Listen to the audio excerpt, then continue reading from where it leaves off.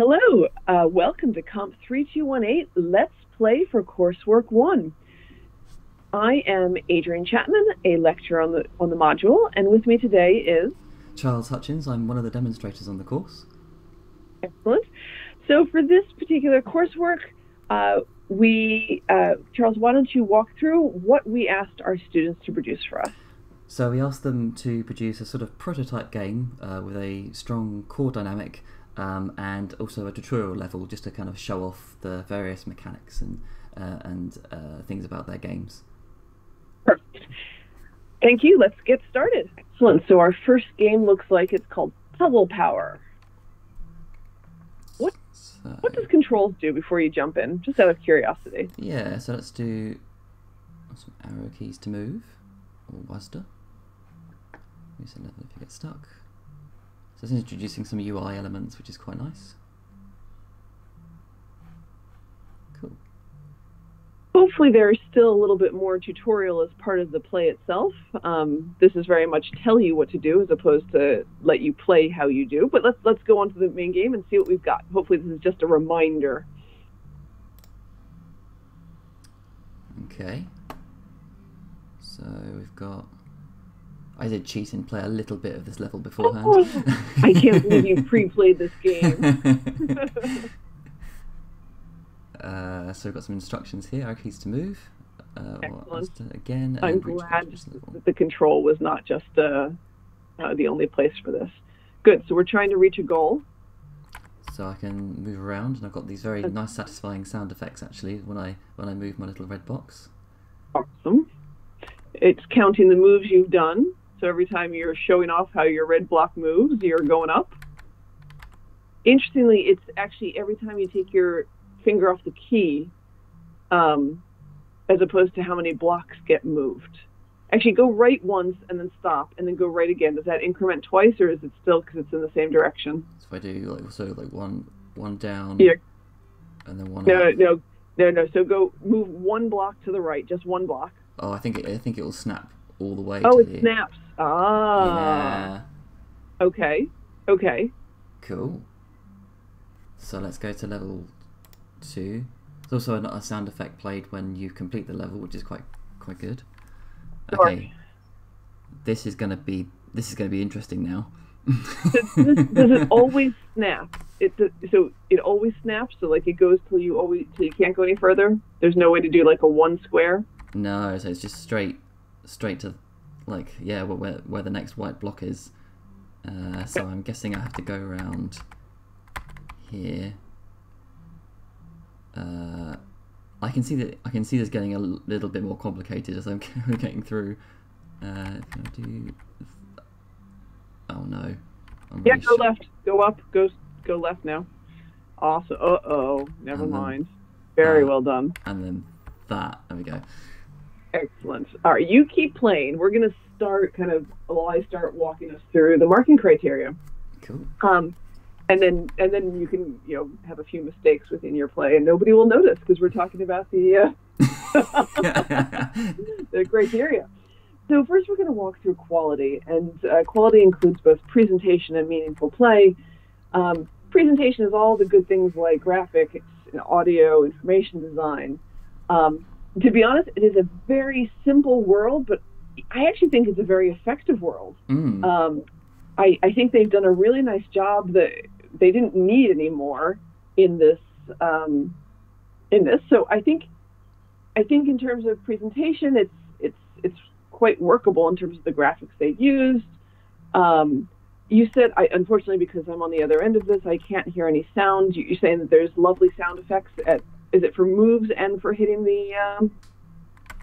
Yeah. There's a background like an audio track, which is quite I think it's quite thematically quite relevant. It's very 8-bit. Yeah.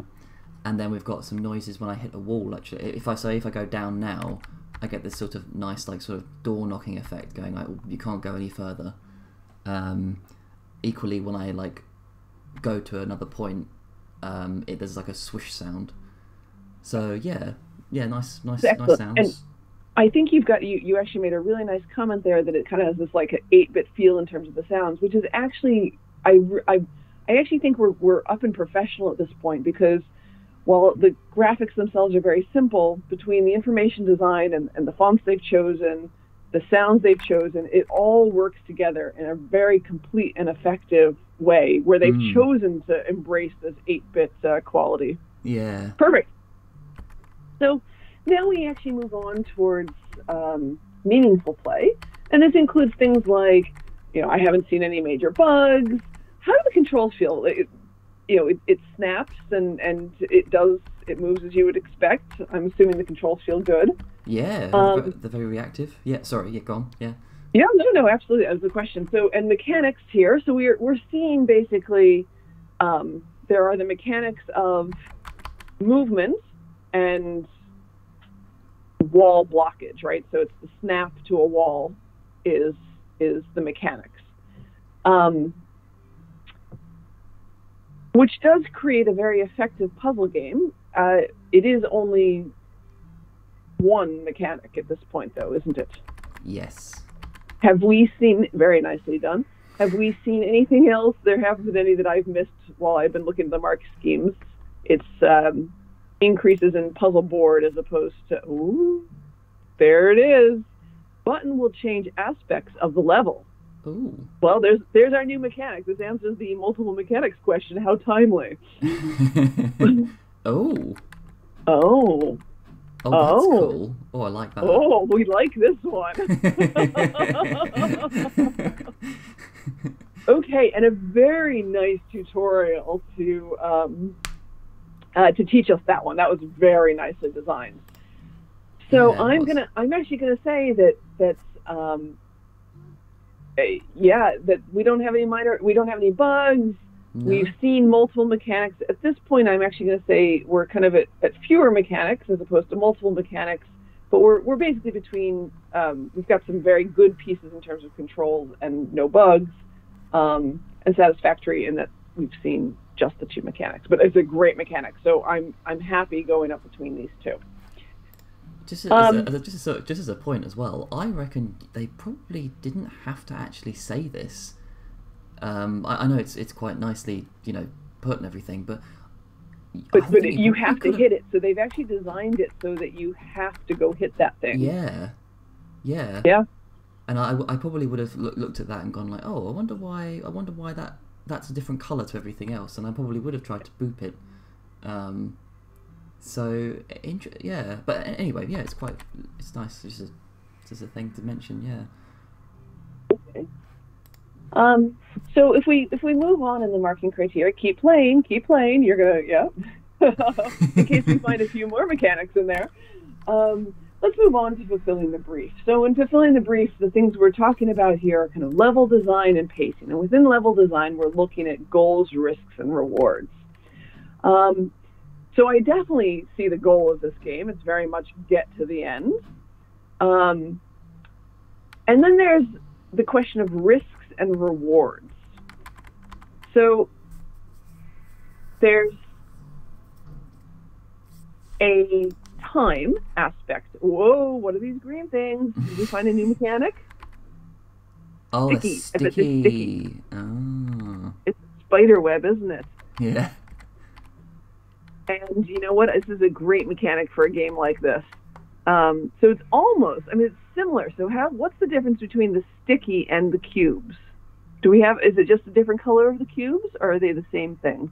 I think they're kind of the same thing, because you could have replicated that with just the boxes, couldn't you? I'm guessing. Yeah, I think you could have. It's subtly different, I suppose, because that means that you put it in line. It would put you in line. Like a box, you'd have to be one up in order to stop yourself. Subtly different. We'll give it a subtle. Okay. Okay, so goals, risks, and rewards. And actually, for even introducing this. Oh, okay. So here's where we'll play different between a box and a web. And you know what? They've introduced and they've brought it into gameplay. So let's. I think I'm going to bring them all the way up into the good category for because they now are at kind of a set of mechanics. So very nicely done on that. I'm glad we got to see it. But let's go back to goals, risks, reward, and pacing. So I definitely see a goal. The thing that I'm not clear about here is the risk and reward. So obviously there's something, right? The risk is that you have to repeat, the number of moves goes up, but there's no reward, is there? It's just, well, you did it. Yeah, I suppose there's. Yeah, there's not really any. I mean, there's a time spent going up as well, so I'm guessing there's a score based on how long I spend in the level. But yeah, I mean, there's not much I don't have much agency, I suppose, over the risk or that I'm taking. You can't make a choice of I'm going to go this route over here that is, I don't know, easier, but it doesn't give you it doubles your time, right? Because it has a cost or something like that. Or you could take a riskier move, but you might actually do better, right? Or time goes faster, and you could do something where it's a nice mechanic. You could split the board in two, and you could say time moves slower on the left-hand side, but it's actually an easier path, right? Or sorry, time moves faster on the left-hand side, but it's a very easy path. And on the right-hand path, there's a very complicated, maze. And it's basically, do you take the easy way where time is ticking by really fast, or do you take the normal time, but it's a really complicated path you might not solve? And that would be a clear risk reward in this particular game. But at this point, I kind of think we're very limited in our risks and rewards. So let's talk about pacing.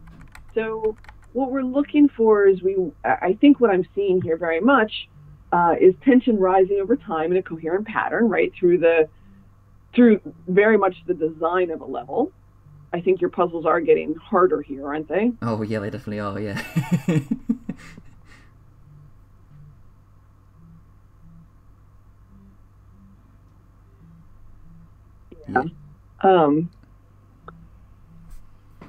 Yeah. So, can you go left again still from there? Or once you get stuck, you have to go. Oh, I see. Okay.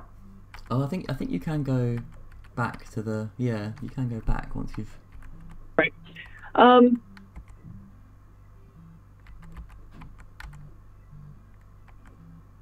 really failing at this puzzle, aren't I?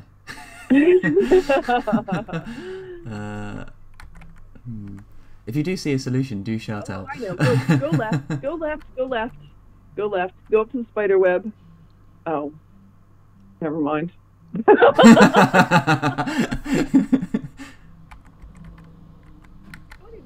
Oh, there we go. I like that. You got it. Good job. So they are definitely getting. We're seeing even this tension rising over time in a coherent pattern. And I actually think it's actually a well-balanced pattern in this case, or at least we're moving towards a well-balanced pattern in terms of the puzzles and the pieces that are allowed in there coming at you.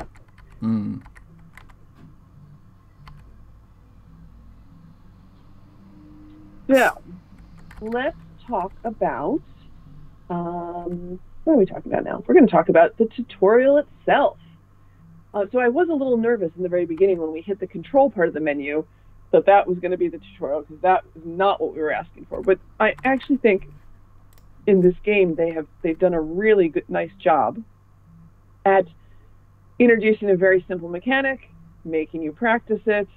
You play with that mechanic for a little while, and then they introduce a new mechanic, like when we saw the red dot.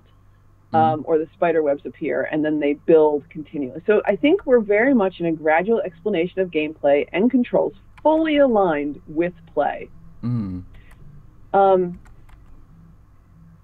Yeah, I think we're there. I think to make it excellent, as opposed to good, I think where we'd go for that is actually your statement was very point on that we didn't actually need the words there.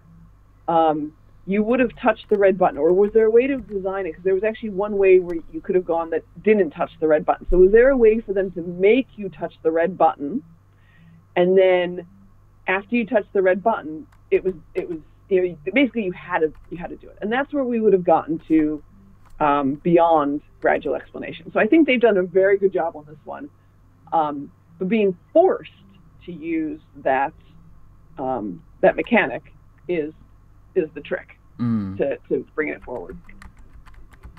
Okay, so what do we think the core dynamic is? Oh, I suppose it's spatial reasoning. I really hope it's spatial reasoning. Yeah. Let me go pull up their game notes and see what they've said. So in this case, Puzzle Tower is a spatial reasoning, and well done, everybody. So yeah, I think that they absolutely nailed spatial reasoning. Yes. And they didn't pollute it. There's no coins in here that might dilute. There's no time ticking down, which is race to the end. There's just the puzzle to solve. So yeah, so I think they clearly got that core dynamic. So I think, yeah, a clear dynamic that was supported by primary mechanics. Very nicely done. I don't know if we've touched on information design yet, but interestingly in this level, it would have been quite nice, I suppose, to have the dots indicating the red dots indicating which shape is going to go. Because I was kind of going, oh, okay, that one does that one. Oh, okay. It would. I don't know. That's three of them. And that's. I don't know if that's part of the puzzle. You could argue that's part of the puzzle, and you just have to remember. But remembering that one. Yeah, but I can see if it's getting, I don't know about the later levels, but if it's going to get like to 6 buttons, oh god. As you go on, oh my goodness. Oh, here we go. Yeah. Oh no. Oh goodness. Well, that's beyond me right now. I've already lost my. So you keep puzzling with that one. I'm going to go on to feedback. So we asked the students as part of their to get some critique of their initial game. We give them feedback, and then we ask them to tell us how they address the feedback. And the feedback. So I'm gonna read it really quickly. So it seems that they might have in the past had invisible blocks that appeared randomly, and they were told this could be frustrating, which I think is quite true. So they decided to change the mechanics to be more memory-based. They achieved it by making the blocks invisible when you start the level, but when you start moving, they disappear. Have we seen that? I don't think so. I don't see anything disappearing. No. I wonder if it's either in a later level or, or for this is old course notes. So there's a risk-reward was questioned. We originally only had the idea of tracking time taken, but we also realized that we could track 2 different measures. The other method is the number of moves. So they expanded the reasons people would play the game by looking at moves and time. So I think great attempt at that one, to be honest, but it still doesn't quite give you enough in terms of the risk and reward. So for example, it might be a risk reward here is if you do it in a certain number of moves, you get something on the next game, right? So that would be a very clear reward. And if you didn't do it in that right number of moves or in a certain number of moves, then you didn't get it, right? So that would be a not just the count, right, but get something. And then the other thing that they were told is the color scheme is too bright and that the colors really hurt their eyes, which is interesting. Okay. I wonder what neons this was in originally. Since this was the case, they decided to tone down the colors. I think you've done a great job toning down the colors.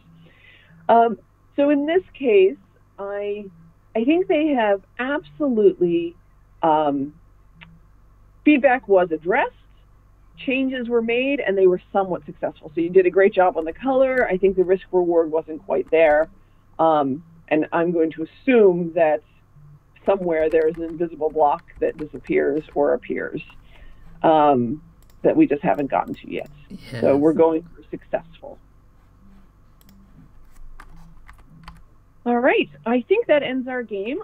The only other thing I want to add before we stop playing here is I've noticed in the course notes, I want to send massive kudos to this team. There is a statement of originality in the coursework in which they have clearly stated that they used Whoosh audio and where they got it, and Square Chunks, and who created it, and what, like the license that it was used under. There's music made by Beatbox, and other effects from SFXR sound effects from Dr. Peter. So they've included attributions to where everything came from with copies of the license, and I hugely appreciate that. Cool. So I think we've hit the gameplay on this. I'm sorry we haven't seen the invisible blocks. That's always one of the challenges of these games. You have to make sure that anything you want us to see happens within the 10 minutes. But it is a very good game. Actually, it's an excellent game. Well done. Yeah, very well done. Yeah, I actually, it's really enjoyable playing it. And actually, like you're saying about the number of moves and things. Yeah, that was. I think doing a little bit more with the number of moves that you do in each level, I think would have been good. But overall, though, really good. Like, yeah. Excellent. Cool. All right, on to our next game. Yeah. And now on to Split Decision. Let's do it. Oh, I like even the menu screen with the graphics. The bubbles flying up. Okay, so we've got RS key. I like that it makes you do it and then it goes away. Very nice. And now are we going to practice? Oh. Shift. Ooh. Okay, so we have a fire person and a water person. How do you go? Like you seem to only be controlling the fire person. What happens if you hit shift now? Nothing. I get this. I get like a negative sound effect, like a. Okay. What about space? Then I control you move between the other person. Okay. Okay. There's also quite a nice. I don't think you can hear it, but there's a very nice sound effect when you jump, almost like a. I don't know what kind of sound it is, but yeah, it's a nice kind of jumping sound. It makes you know that you're jumping.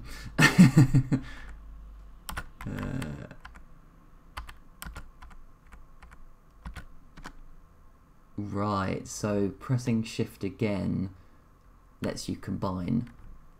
But you have to be together, huh? But I think you have to be together. Yeah. Yes. Can you do that big jump if you're two little people? Yeah. Can you do that jump as a little person?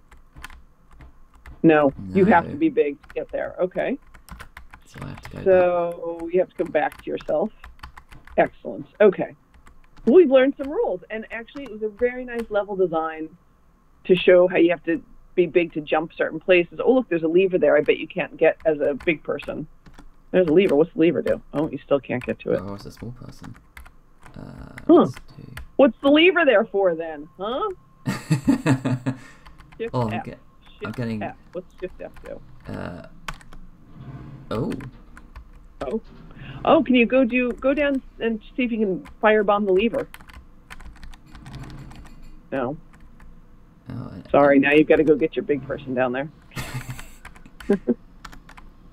So it looks like I can't fire it very rapidly. Yeah, actually, there's actually a sound effect, another negative sound effect if I try and press F too fast.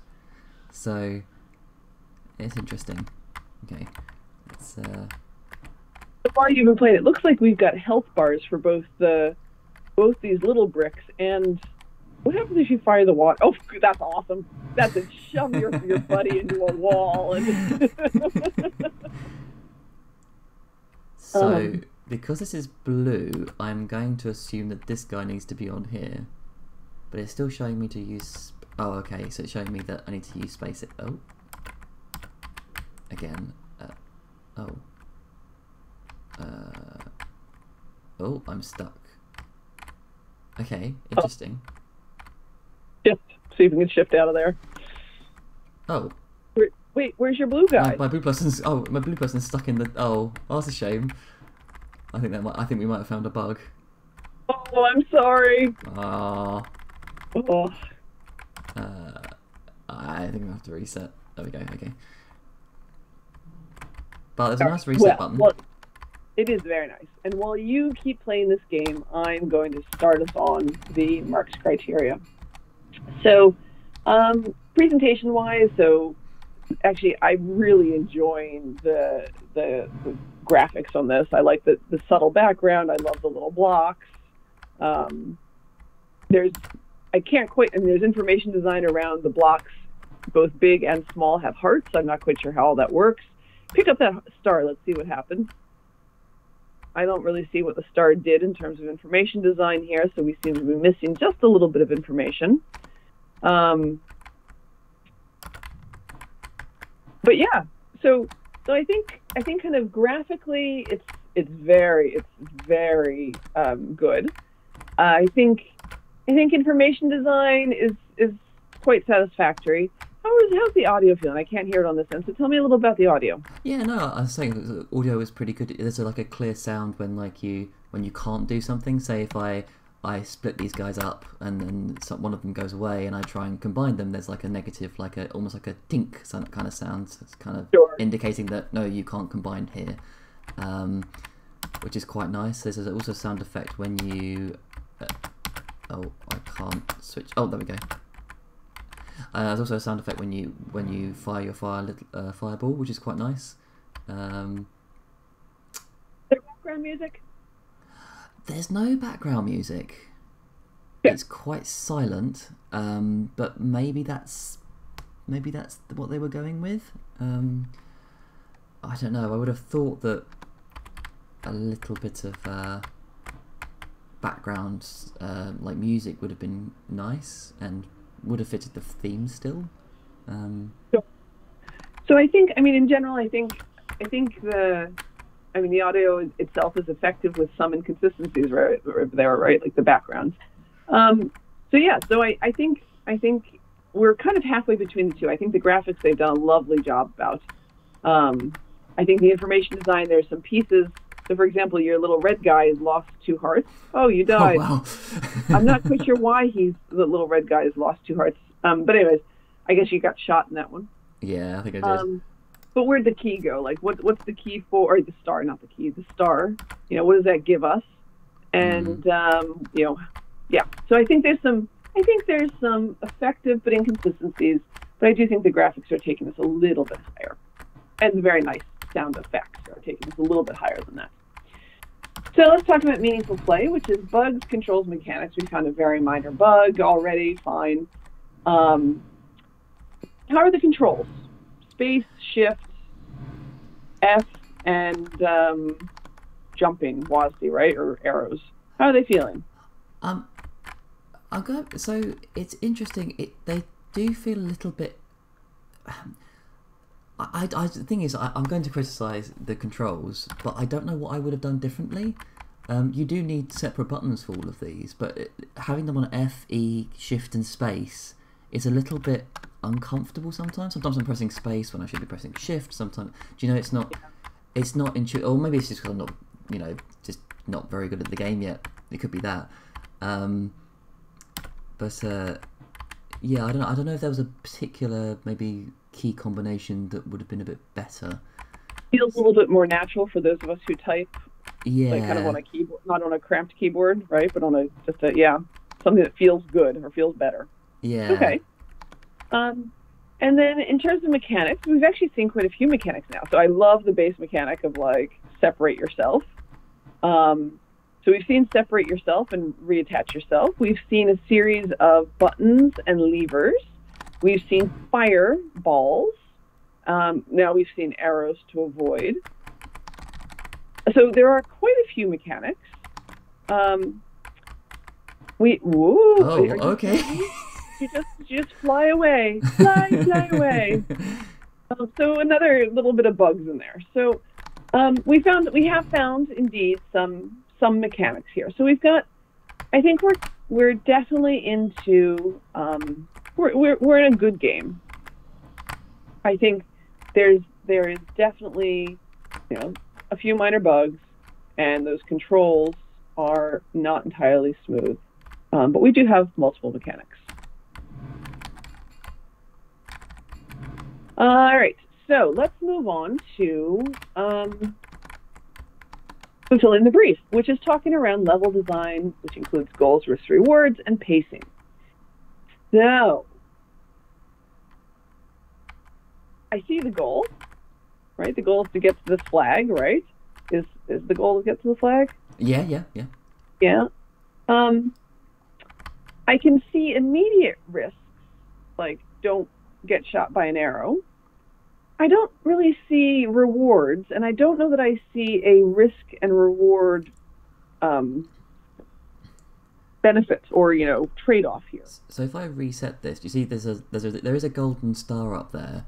So I thought that that might be a risk and reward type thing where I have to navigate to get to the star, but I don't have to get to the star. But, Yeah. So what does the star do for you? Why would we get the star? Is there anything? well, Is there anything? Has there been anything between levels? no, not that I can't see any indication of what the star does. Right. Right. Um, so yeah, also I'm quite confused about how to. Oh, it's a wall. Oh, they're introducing another mechanic. Right, which now I'm trapped myself. Oh, there we go. I wonder if fire takes it out. Could you fireball it and take it out? Ooh.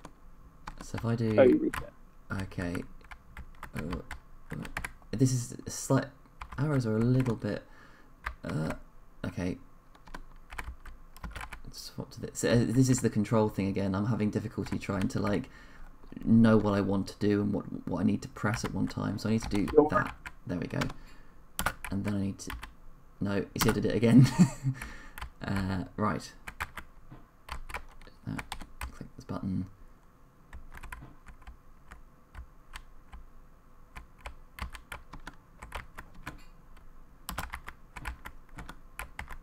And you did it. Excellent. I got sucked into watching you solve that puzzle. So I think there is a set of goal, risks, rewards, but I don't know that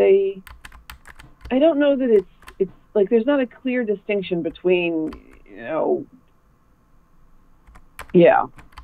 like why bother with that star, and don't get shot, but really you can bumble away for a long time. So I think there's definitely a tension here around.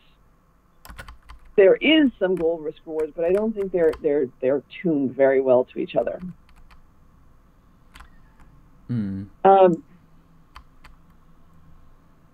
So let's talk about pacing. I think your puzzles are getting harder. I think you are having to play with more mechanics as you go through. I think that tension is rising over time in a coherent pattern. How do you feel about that? Yeah, I definitely feel like they are rising over time, and there's also these. I've also now got another sort of mechanic introduced where I can like move these boxes around, but I'm a little bit confused. Why?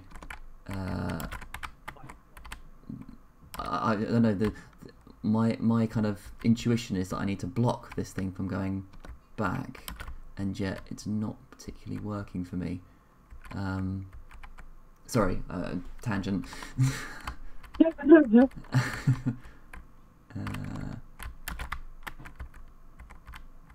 Could you put a block on the button? Is that why you need to do it? Oh, that might be it. I assumed because the button was blue that I had to have my blue guy on it. Oh, maybe. You're right. Okay, that was something I definitely missed. I think some of the info, like information sort of stuff, probably needs to be a little bit improved. Yeah, with the star, like with the fact that I didn't need my blue guy for the. Yeah. For the button. You might need to move. Oh, I was going to say I'd move the box the other way. Do that. You got your star. How are you going to get the flag now? Oh no. Oh no. Oh no. Oh no. Oh, I think I need to reset.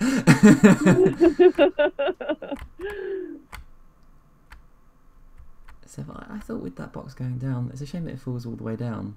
It does, because you could get a star with that box if it hadn't been. No, why are you doing that? You just did the same thing. Well, I thought maybe I could do. Oh, just a little bit. There we go, and then I can do. Oh, this is backfired. This is backfired a lot. Oh, there we go. Oh yes, yeah, so I can see now why. Right, that's a tiny bit annoying because I wonder how I would have got the star otherwise. No. So I think, but I think going back to our pacing, like there is definitely a tension rising over time in a coherent pattern here. That's very nice. Hmm. So let's talk a little bit about tutorials. So in this case, there's kind of, I think, two elements in these tutorials, right? So every time in the beginning, we very much had, push the shift bar, push the space bar, push F to get these things. And now we are getting kind of new mechanics like the blocks or this lift or the buttons, and you just have to play along to figure it out. And I like that play along as part of the game. I also think that they chose well to put text on for some of those others that were not as intuitive, like if you push space, you separate. If you push shift, you go together, or vice versa, whatever that one was. Mm-hmm. So I think that in this case, we are moving up from a gradual explanation of gameplay and controls fully aligned with play. And I actually think we're moving close to a gradual explanation of gameplay and controls fully aligned with play and communicated through level design. Because I think in this case, like with the boxes is a good example, you couldn't actually get through this without playing through the mechanic. Oh, look, you have to move a box in order to... yeah, I like that. That's nice, so, yeah.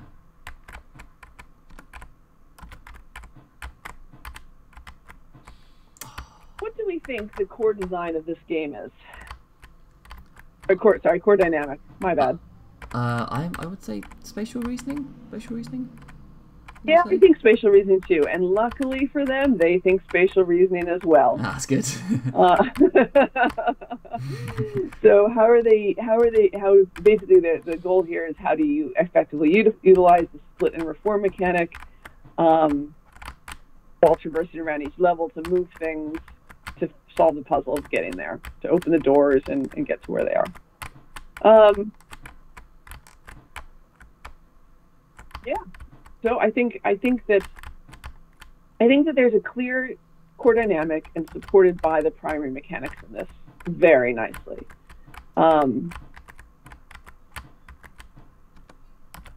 Yeah, very much. Mm.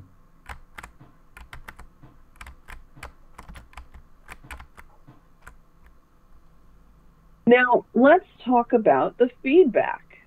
Oh, and look, we got to win. How you win.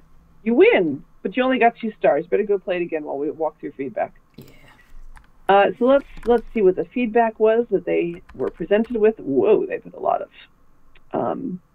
Okay, so to make the core dynamic clearer and more precise, because to other people the core dynamic could have been one of 2 things, either spatial reasoning or race to the end. I think they did an excellent job. That it is not race to the end to any of us. So they didn't add a timer. And they focused on the puzzle aspect by giving the players the ability to stop and think about each level, especially around things like a risk of losing hearts and lives. They were told their game would benefit if they structured each level to incrementally introduce players to mechanics. I think you did that excellent job on that. Way to hear that feedback and actually do it well. So you're gradually introducing new mechanics. Very good. Very, very good.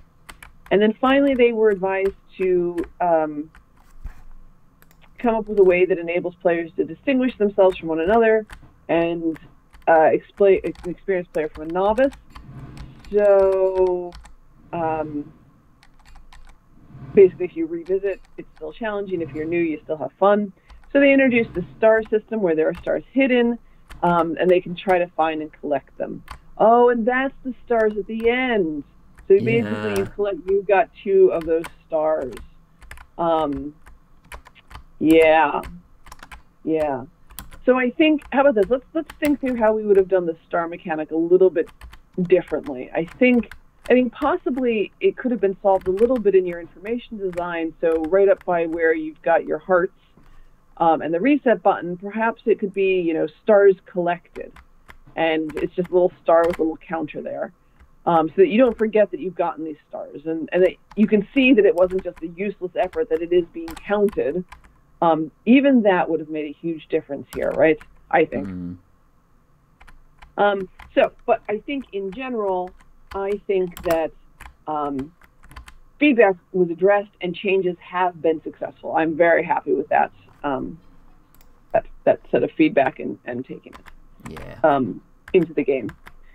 So excellent. I think overall a really great game, and it's been fun to play and fun to watch. Yeah, that's been very good. Thanks and we will see you in the next batch.